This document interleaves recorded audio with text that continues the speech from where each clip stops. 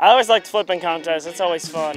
A lot of good guys, a lot of good flippers and pitchers, so you got to see where you are amongst the field. It's pretty cool.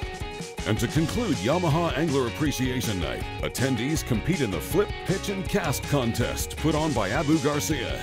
Anglers compete on an expertly designed course comprised of 5 different holes. The top 10 anglers with the lowest score then advance to the final round.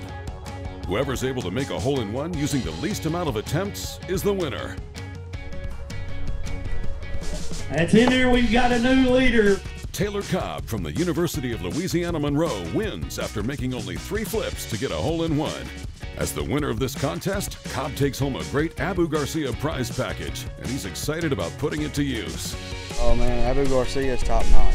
It's top notch. It's always been our first rod I grab in my box whenever, you know, I'm doing something I enjoy. So, oh yeah, I'm bringing them to the meeting tomorrow night, having them spool them up for me.